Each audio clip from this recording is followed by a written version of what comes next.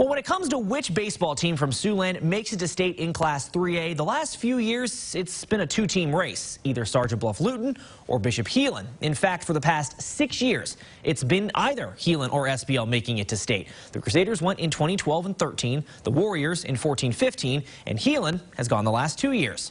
Crusaders going for 3 straight with a win tonight. These two split their 4 regular season matchups. Third inning, SBL up 1-0, and they add to it. Spencer Clean singles, scoring Derek Fitzgerald as SBL increases its lead to 2-0. Bottom half, though, Heelan would answer. Elijah Hayskamp singles, scoring Colin Kasperbauer to make it 2-1. Then ahead to the 4th, 2-on for Jackson Beaver. He goes right up the middle, bringing in those 2 as Heelan takes its first lead of the day. Now ahead to the 6th, some insurance. Now 4-2, Kasperbauer tries the squeeze bunt. Somehow that drops and brings in a run to make it 5-2, and that was important because ahead to the 7th, SBL had the bases loaded. The grounder to short looks like this should end the game, but the wild throw would allow 2 runs to score and make it 5-4.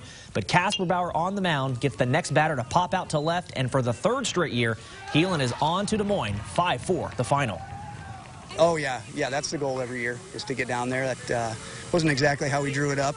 But, you know, give credit to Sergeant Bluff. They're such a good team and battle, you know, every last out. So it's a big accomplishment. Obviously, for these seniors, I'm really excited for them to go down there and finish their careers in Des Moines. Feels really nice. I know my freshman year, we all expected to get there, and we never did. So then these last 3 years, that's what we've been trying to do, and that's what we've accomplished. I feel like we're as confident as anyone. I mean, we've played the best teams in the state, and we've competed hard, so I think we're ready.